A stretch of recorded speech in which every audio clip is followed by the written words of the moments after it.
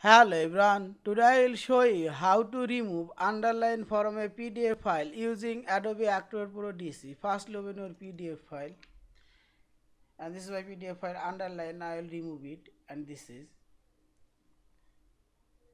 Firstly click tools option and scroll down. Here you will find this comment option. Click here comment and here you will find this underline comment underline list.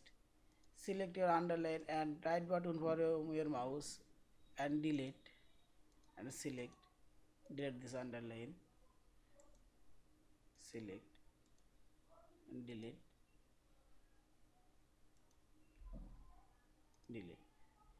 all underline already removed.